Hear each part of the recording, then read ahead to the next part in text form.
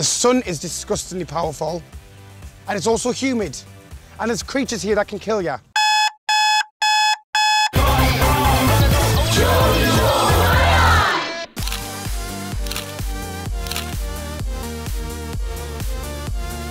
Biggest changes for me since the last series of Geordie Shores, I've lost 2 stone. I'm a lot lighter and healthier. I've also moved in with my boyfriend, and my boyfriend is moving away this year for 2 years for work. I've been to Australia before, but not to the Gold Coast. My first impressions were, it's ridiculously fucking hot. It's intense. The sun is disgustingly powerful, and it's also humid. And there's creatures here that can kill you.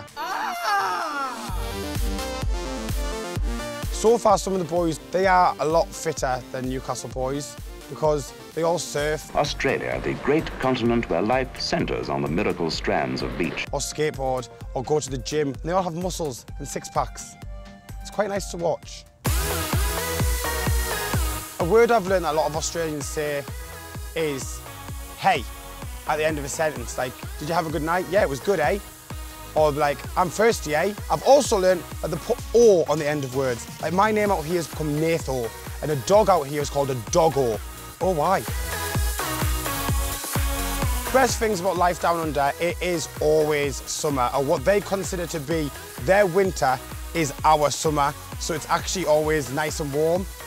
But then the downside is it's fucking hot. Now, when I talk about hot, this is hotter than the devil's arse itself. The other day it was like 40 degrees, or what felt like 40 degrees, when actually it was 20 degrees. I was sweating my tits off.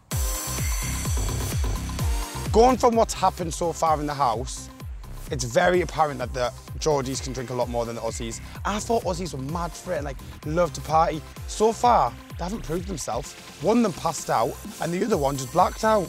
And I'm still waiting for the other one to get pissed. While I've been in Australia, I've tried witchetty grub. It's one of them big caterpillar things, and honestly, it wasn't that bad. It tasted like almonds. I wouldn't do it again though. Best hangover cure while being in Australia is dipping in the pool or getting in the sea, because it's so hot. You don't want to lie around tanning, you actually want to be wet.